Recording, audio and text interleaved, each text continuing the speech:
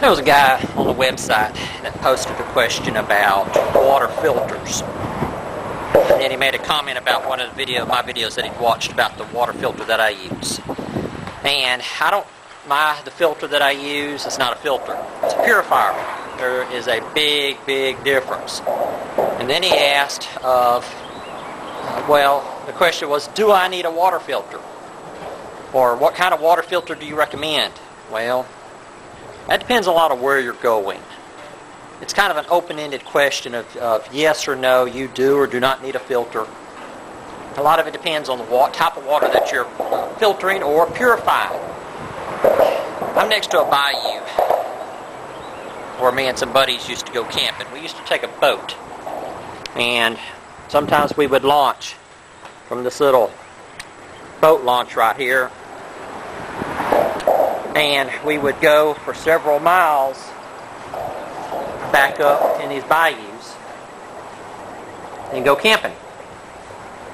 And this water is some of the nastiest water that you can filter. And all the water is flowing from that. Well, the wind's blowing it up right now. The tide's coming in. But it comes downstream.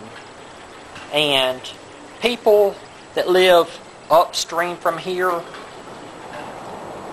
have septic systems. They don't have city sewer. They have a septic tank. Or they have some type of aeration, whatever you call it, septic system. And sometimes with these septic systems, whenever they get a lot of rain, it will overflow. The septic system will fill up, and then raw sewage will pour out on the ground. Well, there's supposed to be laws to prevent that kind of stuff, but stuff happens. Then we have, I know for a fact that people live up there. I've been to some of their houses. They don't have city sewer, so I know what is upstream. With human waste comes the risk of, even though it's very rare, but some cases are still reported inside the continental United States. You have polio, and then the more popular cholera, typhoid, and cryptosporidium, because there's livestock upstream also. Then you have all kind of little organic matter and stuff. It's nasty, nasty water. You don't want to be drinking this stuff straight, even with... Then one guy off the website, he posted a comment that he didn't bring a water filter with him, that he brought tablets, iodine tablets. Well, that's fine. If you bring iodine tablets with you, that is fine as long as you're purifying water that comes out of a stream, some type of running stream where it's halfway clear. Use a bandana or your shirt. Use your shirt or a bandana or a sock. I don't reckon a clean sock. All right, clean sock, not dirty sock. Use it as a pre-filter. Remove the heavy organic matter. And organic matter, I mean like mosquito larvae, other parasites, any leeches, sticks, twigs, leaves, dirt, mud, that kind of organic matter.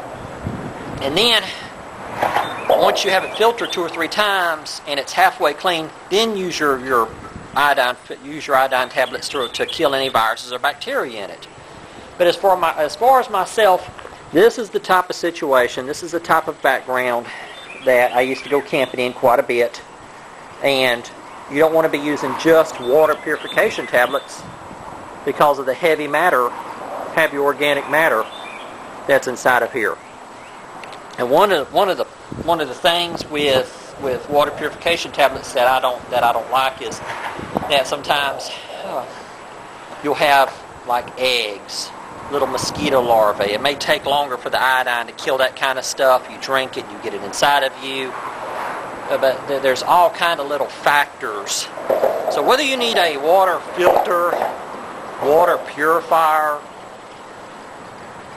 or whether you can use iodine tablets, where you're going matters a lot.